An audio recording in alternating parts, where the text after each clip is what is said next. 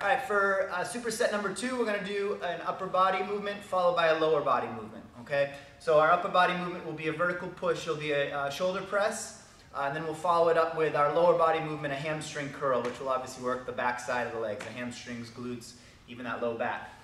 So for this one, I'm not going to adjust the multifunction attachment both times to show.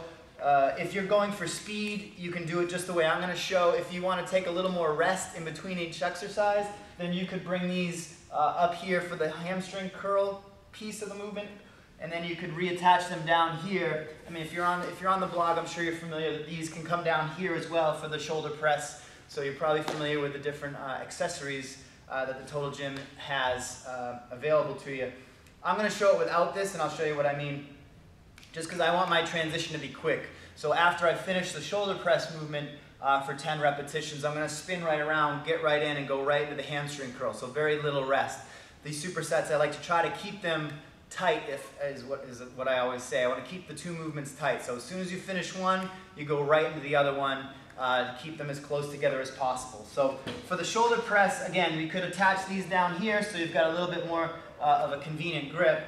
Or you could press right from the floor, or even use the end of the Total Gym, which is what I'm going to do here. So to set up for the shoulder press movement, I'm going to line up the shoulders right towards the edge of the glide board here. So shoulders are here, hands are going to be here. So even with this, you can keep a neutral wrist. Some people, depending on the exercise, if you put a lot of pressure on the wrist, it might be uncomfortable. But holding the edge here, my wrists are still fairly neutral here.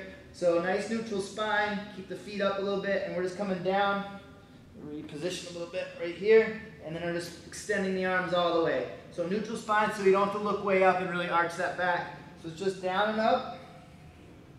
Okay, so I'm getting 10 reps here, full extension again, extend the arms all the way, bring it all the way back down under control. As soon as I finish my 10th rep, I'm gonna sit on up, spin around, sit my butt towards the top of the glide board, heels in first, okay, then lay down under control, and I'm good to go, right into the hamstring curl. So I'm driving my heels into the pads, getting my butt as close to my heels as I can, then extending the legs all the way back out, back and forth.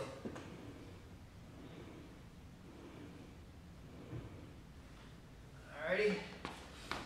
So again, 10 reps of each. If you don't want to readjust, take these off every time, you can get a much quicker transition, and again, keep that rest as short as possible.